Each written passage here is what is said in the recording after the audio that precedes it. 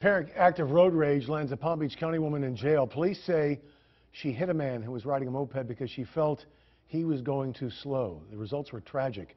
John Zanitas was there when she faced a judge today. The moped's rider was left in critical condition with a severe head injury. He was not wearing a helmet at the time of this crash, but thanks to a good Samaritan as well as a passenger who was in the suspect's vehicle, it didn't take police long to track down the driver. Prosecutors call her a danger to the community on the road.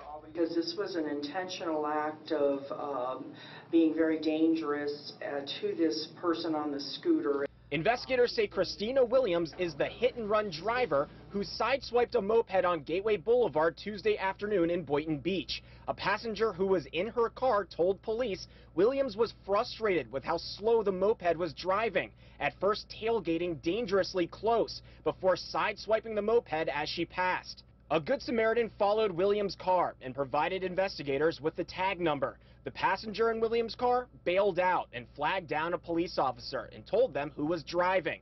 It didn't take Boynton Beach detectives long to find Williams at a friend's house. Police say Williams' eyes were glassy, bloodshot, and she refused to speak to them. Test results are still pending on a blood sample to find out if Williams had alcohol or drugs in her system.